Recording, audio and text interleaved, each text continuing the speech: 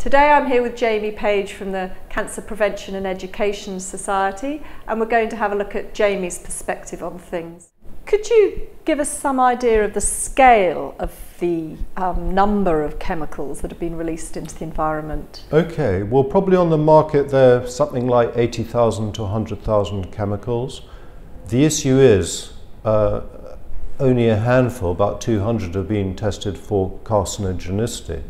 Now, if we think disease process is more complex than just being a carcinogen, for example, endocrine disrupting, sometimes called gender bending, if we're to test for all of those things have never been tested. So there may be many, many substances, the vast majority may be harmful, that have never been tested, but more importantly evaluated by the regulators. Because if the companies that produce them say we've done the tests, the important thing is that the results of those tests are submitted to an independent neutral regulatory authority who evaluates the data and says, yes, this product is safe, based on the latest science, not old toxicology tests which are obsolete now, on the latest science.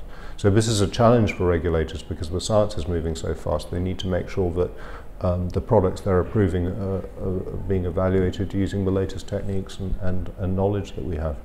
Is there a particular cause for concern with any beauty products? Okay.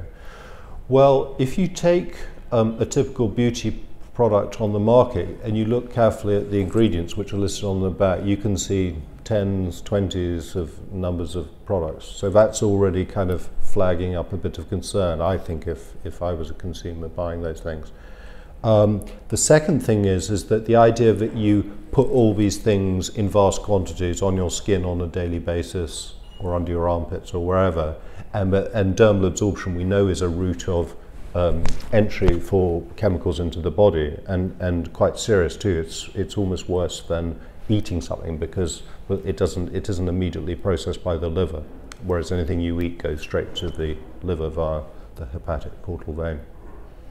So I think consumers need to be careful about what they're buying, and they should check out things. And there is in fact a database produced by the Environmental Working Group called Skin Deep, and there you can look up the manufacturer, the product, or even the chemical, and get a list.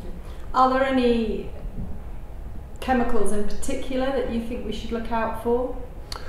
Well, in beauty products, there have some that have been flagged up, things that have the scientists sort of debating and discussing.